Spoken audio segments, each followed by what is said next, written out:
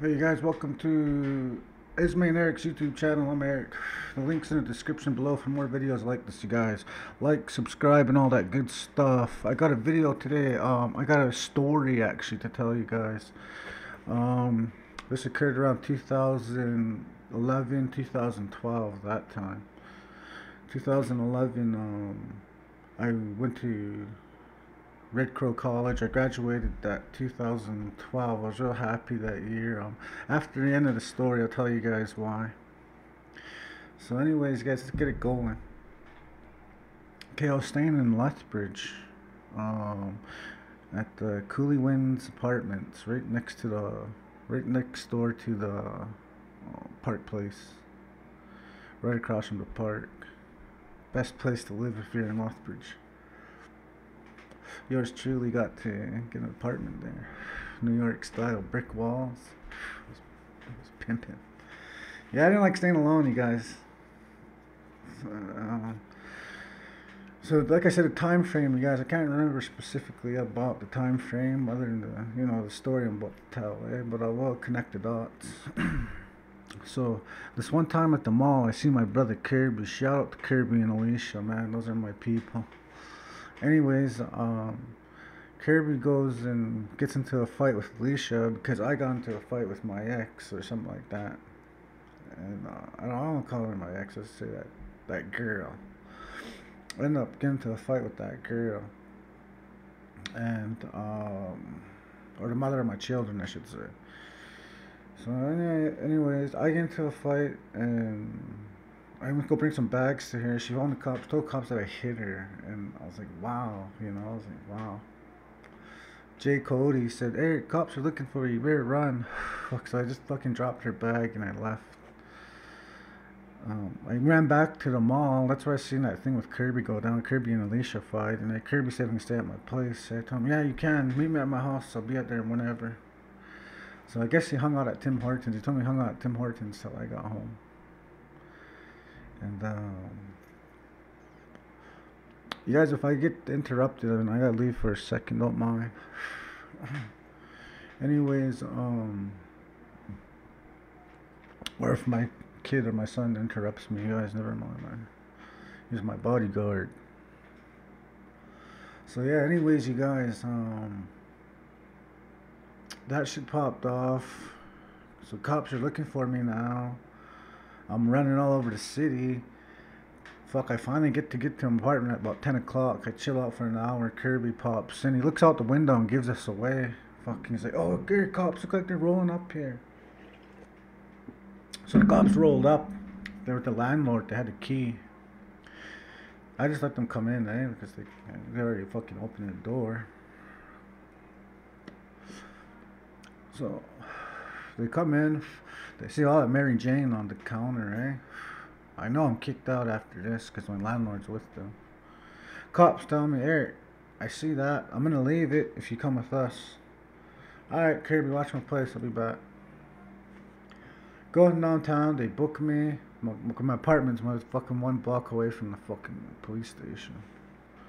I get charged for assault, and then I come back. Kirby's at the house. Well, fuck, man, that's wicked. I said, "Kirby, oh, Kirby, if I'm ever in a predicament, help me out." I was like, "Alright." Left it at that, and yeah, he left that next morning. I had my stash. I just grabbed it. I just went back to Cardston. That was the end of it. Which reminds me, I got a couple bounce checks from ATB. I can go cash if I want. The landlord didn't cash them. I got a letter in the mail. Anyways, I end up the mother of my children's pregnant with my daughter. She has her, whatever. I'm staying out there. I'm at Red Crow. Everything's good. One night I leave, or one day I leave, and I come back, and she says she smells alcohol in my breath, which was false. I end up arguing because I'm like, it's not true. So I end up fucking walking out, and it was cold that night. And I'm like, fuck, I'm gonna freeze. That's what I thought, because like a year before that, her mother told some shit, and our brother-in-law Keegan froze out there, So that's what I was thinking when I was out there. And Like I said, you guys, if I get interrupted, don't mind. The story's worth hearing out.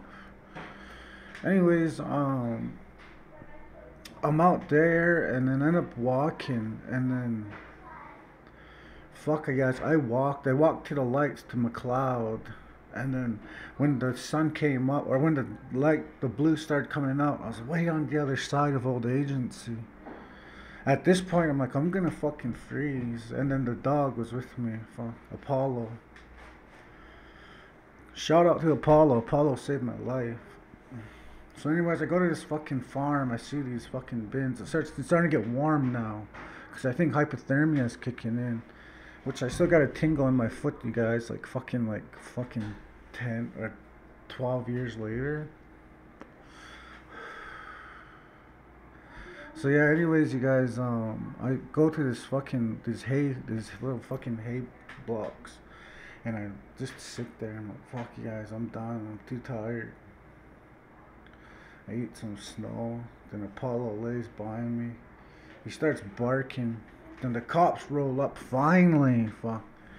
They arrested me and they said that I was trying to commit suicide. They got a call from the mother, I guess you'd say mother-in-law at the time. Phoned the cops and said that I was trying to commit suicide in case I ended up frozen out there.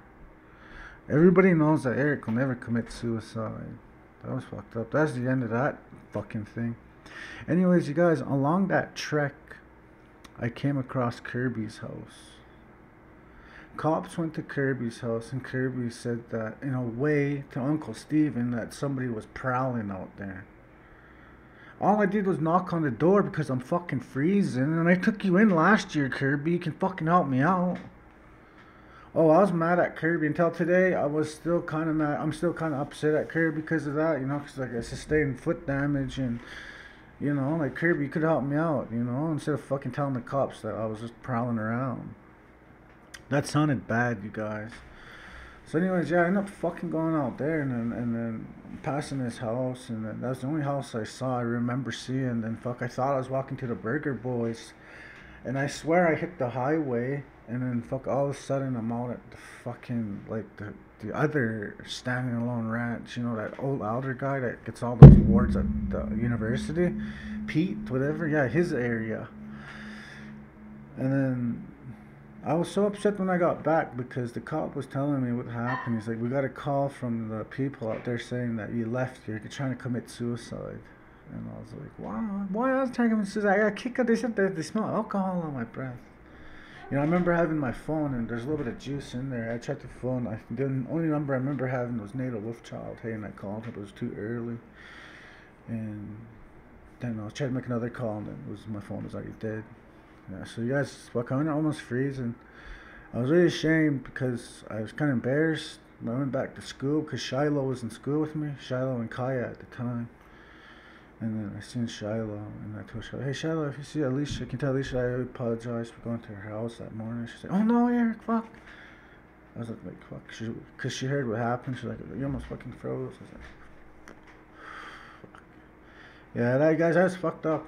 Moral of my story was, you guys, don't trust anybody, man. Don't trust fucking anybody, especially evil people, Fuck, evil people will lure you that way. And then look what happened. Like, they tried to say I left and I tried to commit suicide in case I end up dead.